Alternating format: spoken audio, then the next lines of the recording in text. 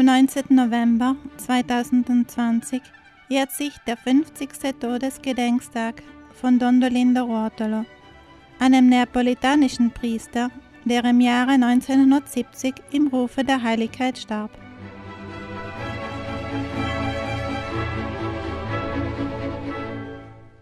Der Priester Don Dolindo Ruotolo widmete seine ganze Existenz Gott, indem er sich ganz und gar bis aufs Letzte für das Heil und Wohl der Seelen hingab. Er rief ein großes und wertvolles Schriftenapostolat ins Leben, das seine eigenen Schriften enthält und die reich an christlicher Lehre und Frömmigkeit sind. Heute werden seine Werke von der Vereinigung Casa Mariana Editrice behandelt und herausgegeben.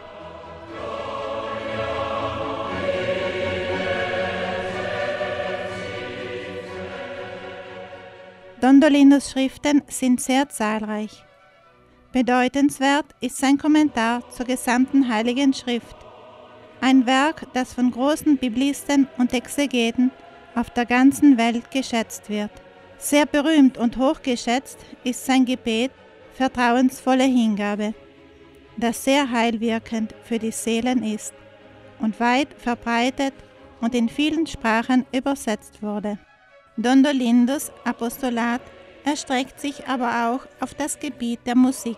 Er komponierte tatsächlich zahlreiche Lieder, die beinahe leider unbekannt geblieben sind.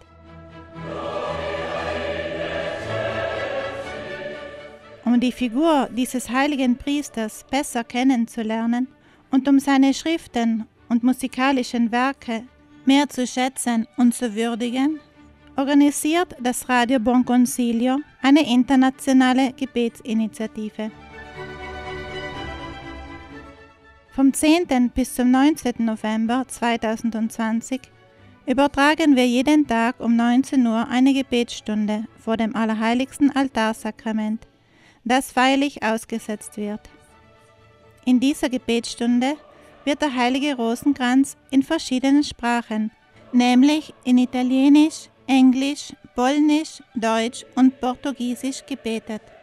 Außerdem werden während dieser Stunde auch einige biografische Hinweise über Don Dolindo gegeben, Betrachtungen aus seinen Schriften vorgelesen und zudem Lieder gesungen, die er selbst geschrieben und komponiert hat.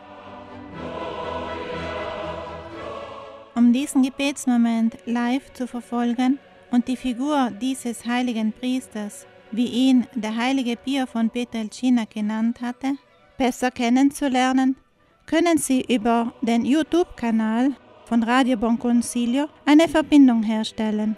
Auf diese Weise können Sie die Kapelle der Schwestern von Radio Buon Consiglio virtuell betreten und diesen Moment des Gebets und der Betrachtung gemeinsam mit ihnen verbringen. Um weitere Informationen über diese Initiative zu erhalten, schicken Sie eine WhatsApp-Nachricht an die folgende Nummer 0039 0825 444 391.